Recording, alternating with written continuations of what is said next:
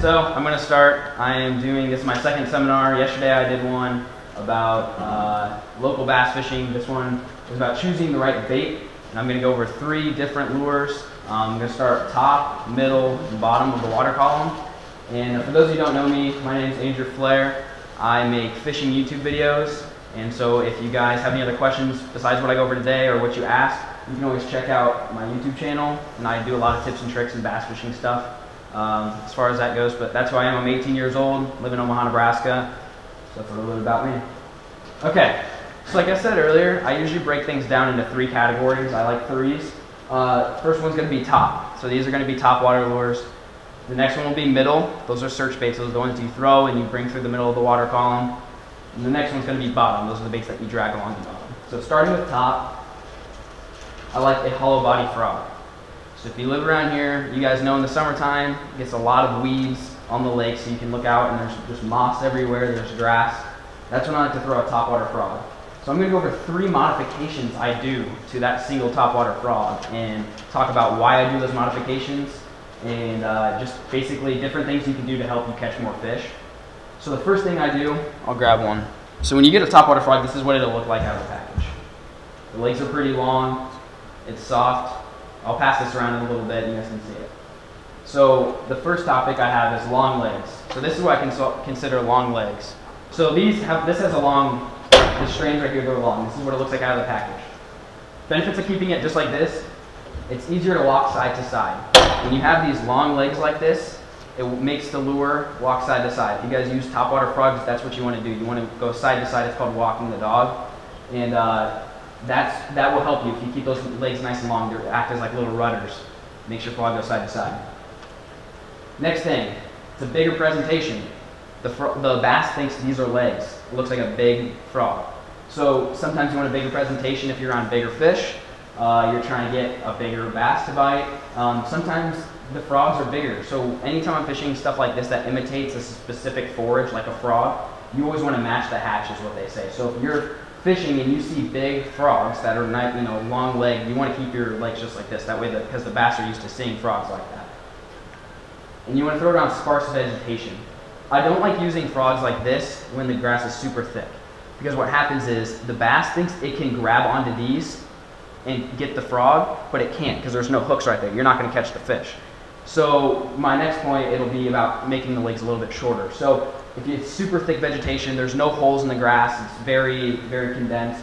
I don't like to keep the legs very long. So anytime there's just little clumps of grass everywhere, like I said, it's easier to walk side to side. You get a lot of movement out of something like this. And this is just a video, so that has long legs on it.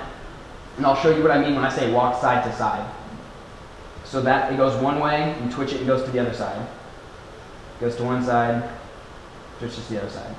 So when you keep your legs long, this is what it'll look like. You keep the frog in one place, and you move it a lot. That's what I mean by walking the dog. So when you cut the legs super short, it's harder to do that. When you keep the legs long like this, it's very easy to do something like this. And the benefits of doing that is you keep your frog in the strike zone longer. So normally when you get bit on a frog like this, it's about the banks here, and that's the end of the strike zone. You want to keep that frog in that zone as long as possible, right up against the bank. That's where you're going to get bit. So if you're moving it and you're hopping it like this, you're getting out of the strike zone in 2 twitches. But if you walk it side to side, you can get 10 twitches out of it before you're out of that strike zone. Is this mainly from fishing from the boat going to shore? No. If you're fishing from the shore, what you want to do, how I was talking about keeping the frog in the strike zone. So if you're standing on the bank, let's say this is the water starts where this drops off. You want to stand like this and you want to cast and keep your frog parallel to the bank. So if you're on the boat, you can cast to the bank and work it out. But if you're on the bank, you don't want to cast to the middle and work it back because you're going to get bit right in this area, right where the water starts. So if you're on the bank, you stand here, you cast and you bring your frog parallel. And that goes for any type of lure in general. You never want to just cast in the middle of the lake and bring it in. You want to cast at some form of an angle, bringing it up to the bank. What time of year do you for frogs? Time of year for frogs, you want to do when the water's warm. Usually after the spawn. So that's like, I probably start throwing a frog in May and stop in September. So any time during that period, you can always catch fish. Okay, but yeah, so just warm water, and that's top waters in general. You always want to throw around warm water. Like right now, even if the lake's open. So yeah, anyways, yeah, warm water. So like right now, even if the water was not frozen, you don't want to throw a frog right now. They're not going to come up to the surface because if the water is warmer, right now the water is warmer deeper than it is shallow. But once it starts to turn spring, shallow water heats up quicker than deep water. So you use the same frog, it's not the same frog, but looks the same. And that has a short legs, something like this. So the frog that I was passing around earlier had legs about down here. This is how I throw with the frog 95% of the time. I usually don't keep it long legged like that for a couple of different reasons.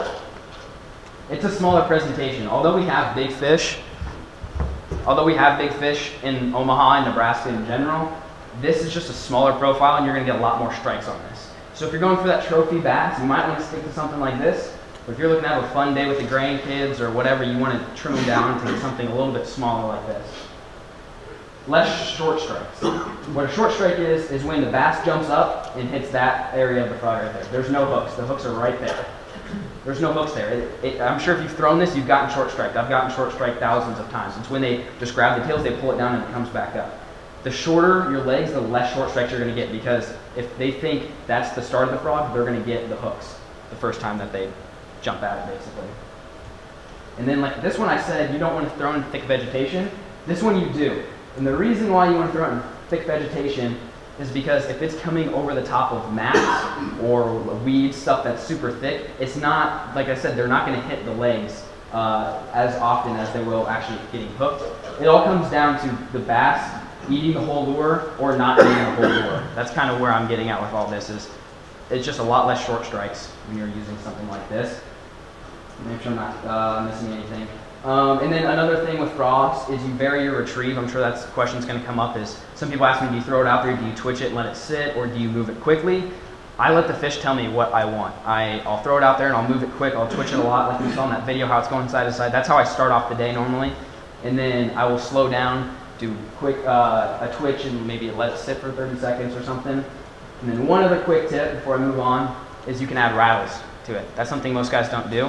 And it's something that can make you catch a lot more fish, especially if you're fishing with or against guys that are using normal frogs. Because when I go to a tournament and it's a frog fishing tournament where people are catching on frogs, everyone's throwing this exact frog right here. So you can add rattles. They're called worm rattles. You can put glass beads in there and they'll just make a little bit of a sound. And it's just gonna be something that's that much different. That's different about your frog than everybody else's frog. And the whole thing with fishing is you want to be different. You want to throw different lures than everybody else. You don't want to throw the same lures as every other guy going down the bank, because the bass they get used to seeing those lures. They get used to seeing that spinnerbait come by and that crankbait come by. But if they see a frog and it rattles, that gets their attention. So the next one, someone already asked, is a popping frog. This is actually my favorite.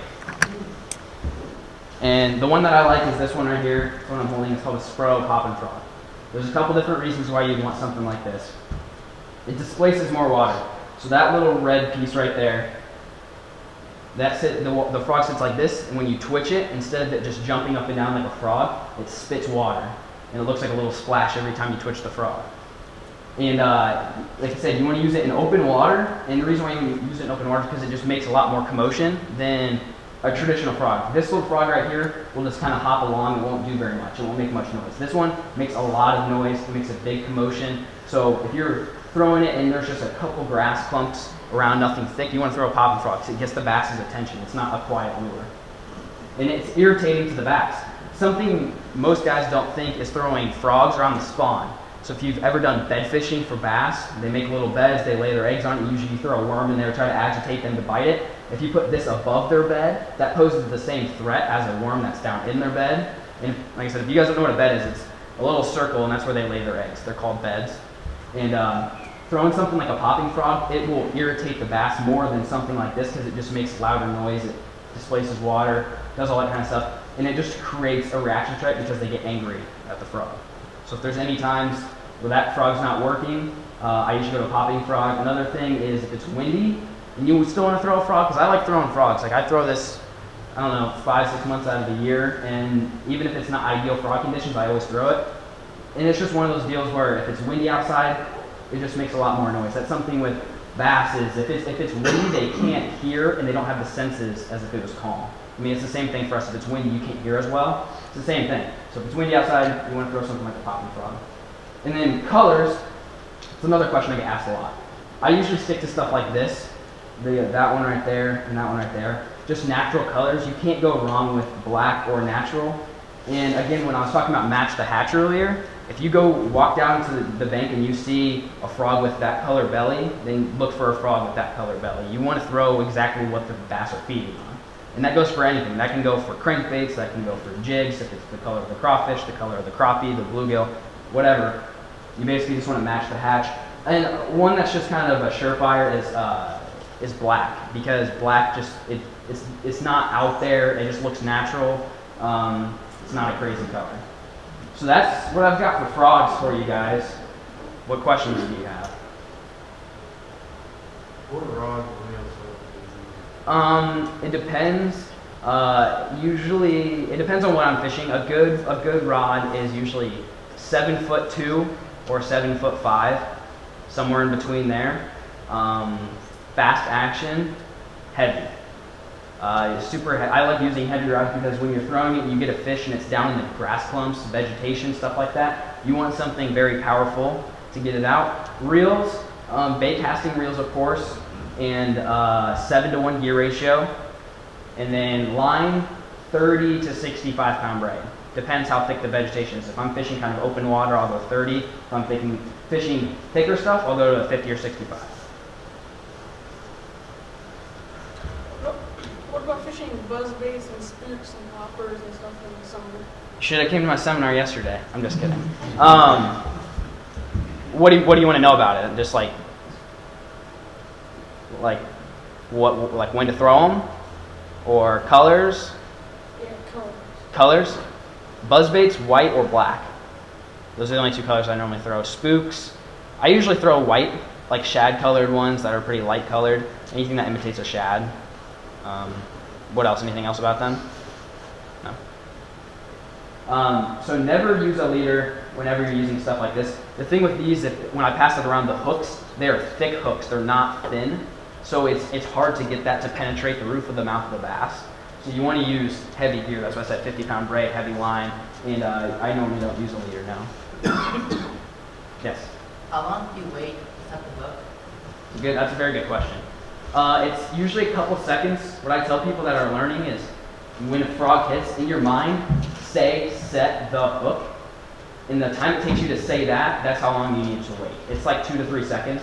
But you kind of lose track of time when your heart's racing because you just got hit. So when you get hit, I mean, you can, when I'm beginning, I said it out loud, they'd hit and I go, set the hook. And I'd set it, and that's when I'd catch the fish. Usually a couple seconds.